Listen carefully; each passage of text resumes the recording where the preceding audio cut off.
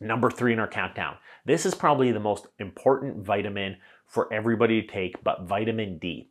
Vitamin D is severely deficient throughout society. So like over 50% of people in America, even more in northern countries like Canada, some say like 90% deficient. Vitamin D, very important. It's involved in inflammation. Vitamin D is important and proven to relieve peripheral neuropathy if you correct a deficiency. So if you're deficient, this can cause issues. So get that vitamin D.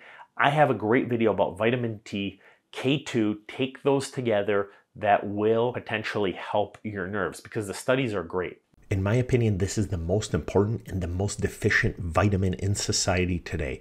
Up to 90% are deficient. You should be getting more than you need, and northern countries can't get any from sunlight during the middle 6 winter months. Check out the videos I make about these deficiencies in the links below.